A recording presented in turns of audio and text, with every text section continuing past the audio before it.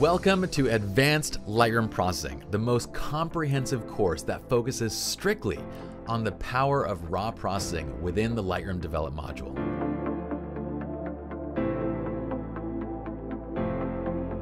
What's up guys, my name is Pi Jirsa and I am so excited to bring you this course, Advanced Lightroom Processing.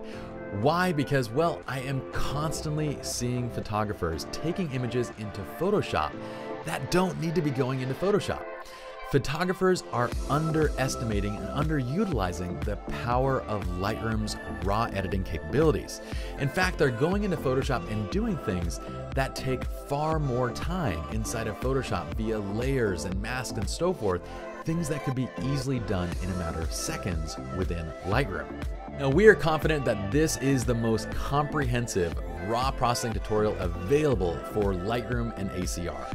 This course is just over 11 hours and it's focused heavily on portrait photography. But we also include several tutorials in the realm of commercial photography, on landscape photography, journalism, and so forth.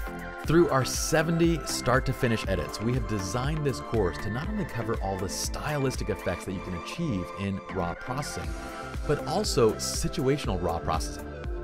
Now, this course is a Lightroom Develop Module focused course, but a lot of people don't know when you're working inside of Photoshop or inside of Lightroom doing raw processing, you're actually using the exact same application.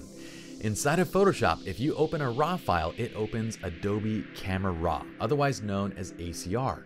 The thing is, ACR is the exact same thing as what's available to you inside of Lightroom, only in the Lightroom application, it's packaged as the Lightroom Develop Module. But they are one in the same in every respect, which means everything that you learn inside this course can be applied to Lightroom and Photoshop raw processing.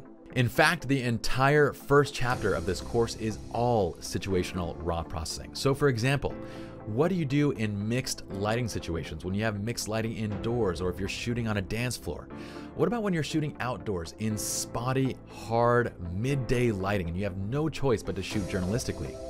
How do you develop to enhance overall dynamic range or to smooth skin when it comes to boudoir images? From there, we move on to chapter 2 and over 30 start to finish stylistic edits designed to teach you the ins and outs and capabilities of every raw processing function and feature. So from beautiful high contrast color images that retain fantastic skin tones, all the way through to creating fantastically gorgeous and dramatic HDR environmental portraits, to the oh so popular bright and airy sun-kissed Orange County look, all the way through to emulating film styles and so much more.